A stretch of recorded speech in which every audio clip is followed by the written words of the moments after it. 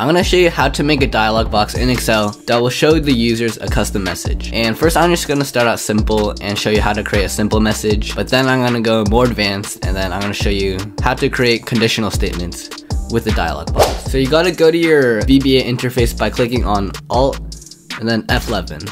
This is gonna open up a new pop-up window.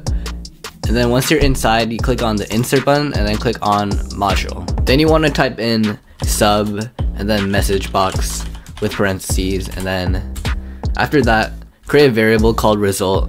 So I'm going to say result is equal to the MsgBox, and then inside parentheses I'm going to put in the prompt or the text that the user is going to see, which is just a simple welcome message. Now if I click F5 on my keyboard, which runs the module, then it's gonna show me a nice pop-up window that says welcome. And so you could get more complex with this, and the MsgBox basically has 5 arguments. The first one is prompt, which is the text that the user is going to see in the box. The second one is the buttons. The third argument is the title of the box, and the fourth and fifth argument is the help file and the context.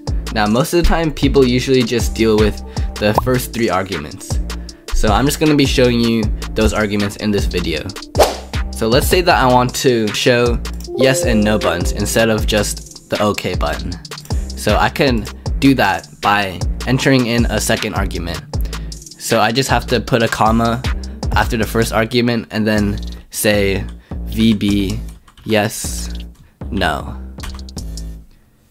And there's a list of all the different kinds of button types that I'm going to provide in the description below, so you can check that out if you want to go more in depth. Now if I run this, then it's gonna show me yes or no instead of just the plain OK button. Now I could also add the title of the box by putting in the third argument, and so I could make the title whatever I want, but I'm just gonna say yes or no.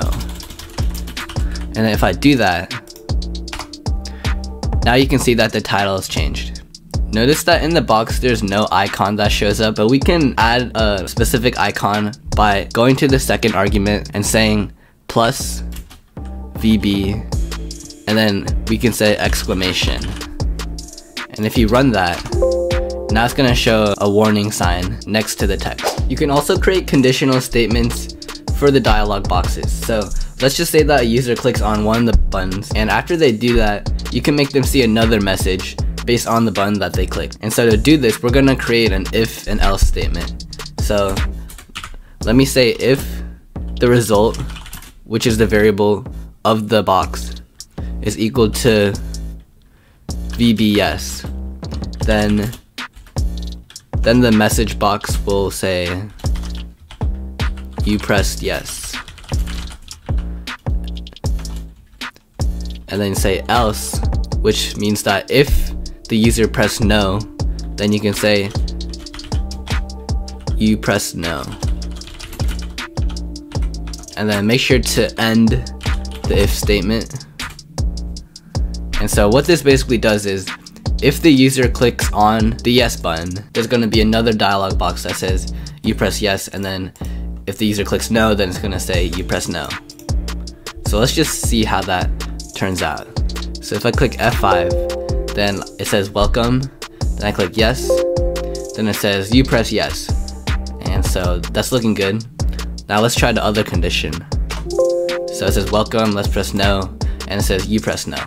So you can see how I created a working dialog box inside the module code, but there's a lot more you can do with the module.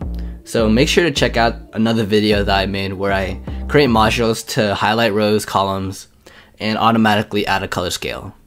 And so I hope to see you there.